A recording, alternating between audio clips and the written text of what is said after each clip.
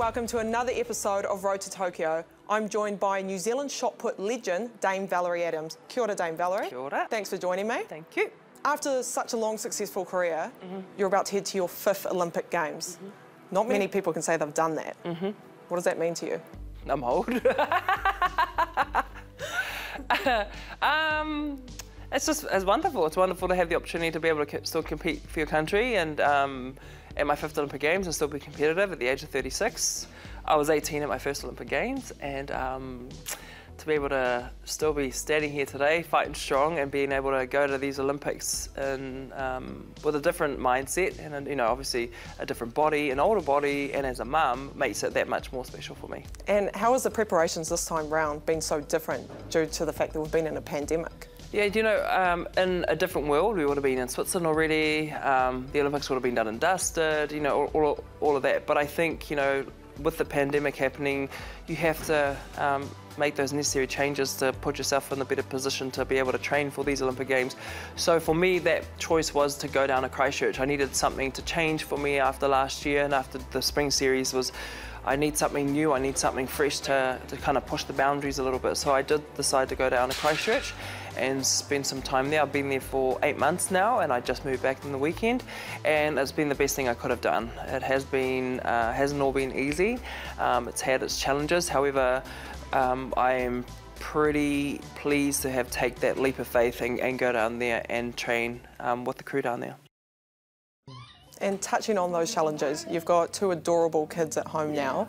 How was it having to train, be away from them, but now also coming back to them and then soon departing? Yeah, you know, that part's been very difficult for me, but I always make it as painless as possible for them. You know, I kind of say goodbye to them without them even knowing I'm leaving type of thing. You know, they're 2 and 3, and normally on a Sunday afternoon is when I go back to Christchurch. So, and we normally got the Sunday feast going with the whānau, so that makes it easier for them because then I just slip away and go to the airport.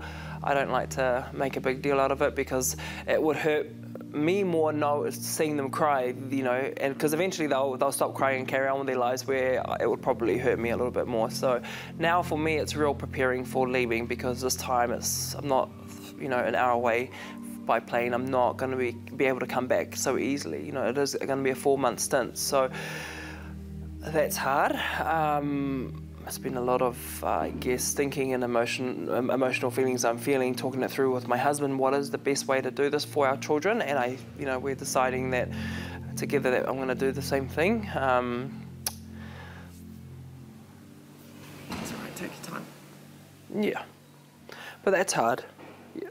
And it's good because at least technology these days, you can FaceTime them, you can still see them, so in a sense they are still always there for you. Yeah, absolutely. And what I want for them, like, you know, again, in a different world, they would have come with me, you know, would have no brainer. My mother-in-law would have been there, like, it would have all been good. But for them, they'll just, you know I don't want to disrupt their lives, you know, they'll just carry on with life and all the rest of it.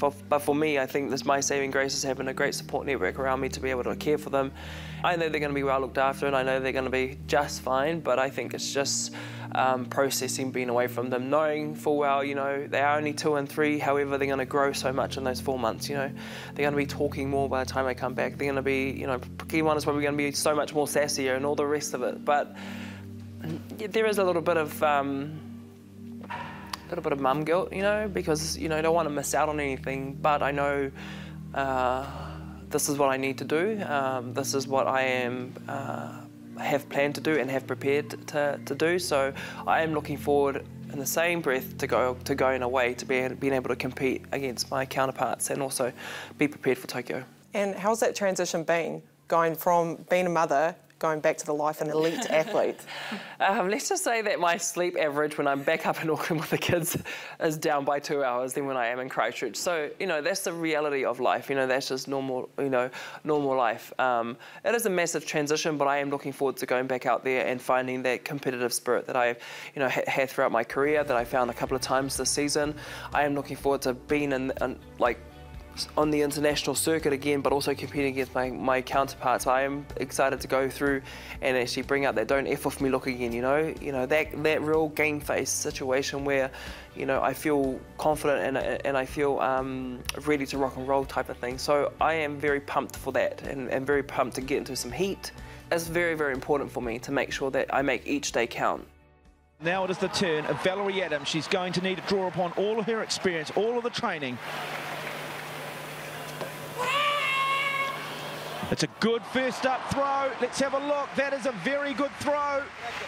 And the fact that you haven't been able to compete overseas, but the fact you get to compete locally again, what does that mean to you? Like competing in front of your family, going back to old stomping grounds, how does that feel? That's cool.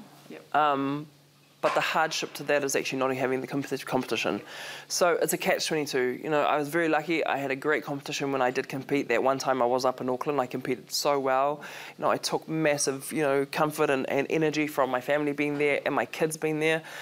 So that was awesome for me. It was a great opportunity to be able to do that here at home. As she tries to extend that lead. Now here's Valerie Adams with her first attempts in the shot put. Oh, that one got a good chair. And she gave it a little cheeky clap as well. I think she's pretty happy with that one, just quietly. But, you know, we obviously lack competition, and that's what we need, because that's the only way we'll be able to challenge our competitive spirit, and our competitiveness has actually been put under pressure, and have people chase your ass, like right on your ass, you know, type of thing, you know, or beat you and you have to chase them. You need to be able to be put in those situations, and I need to put myself in those situations multiple times before we get to Tokyo, because it's the only way you're going to be able to fight that good fight. So I am looking forward to all of that. I have been keeping an eye out into what the rest of the world is doing, ranking-wise and performance-wise and all the rest of it. So it's all very exciting. Training down in Christchurch, you're training in a group now, and you've been training with Tom Walsh and a few others. How has that been, training with the men? If you can call them men. It's been different. Dale's group has been very good to train with, especially, you know, in a group situation. We've been able to have a few comps, you know, in-house has been great, because we can obviously push each other. That's been awesome, but just to have other people to train, you know, makes a big difference. So that's been quite helpful. You know, I've been able to make some pretty cool friends as well whilst I've been down in Christchurch. So Christchurch in general as a city is really nice, just a massive culture shock for me, very different. Yeah, and you've got some new up-and-comers joining you as well in the shot put. What does that mean to you to see so much growth throughout the years come through, and for them to join you as well, and potentially you're their idols? Ultimately for me is to be able to leave, you know, when I eventually do retire, to leave the sport in a better position than what it was when I came into it. But it's awesome. For me, it's awesome. You see a lot of youngsters. You got Maddie's, you got the Lauren Bruce, Connor Bow. You know, I think Connor told people that he was in nappies when I was at my first Olympics. He did. Great. You know, he's a young 19-year-old now, and it's just awesome to see his growth as an athlete coming through. It's awesome. I guess this sport, the future of athletics is just growing and growing and growing, and now hopefully from there that growth can also bring back medals in the future. So that's exciting for me. Touching on retirement. Yeah. Dare I say it? Say it. Hopefully this is not your last Olympics. Is there still more left for Dame Valerie? I've had that question many times before, and people are probably going to continue to ask it. So me, my mind is to Tokyo. You know, having that year to really recommit to Tokyo, that took a lot of guts. Then I recommitted, and here we are today.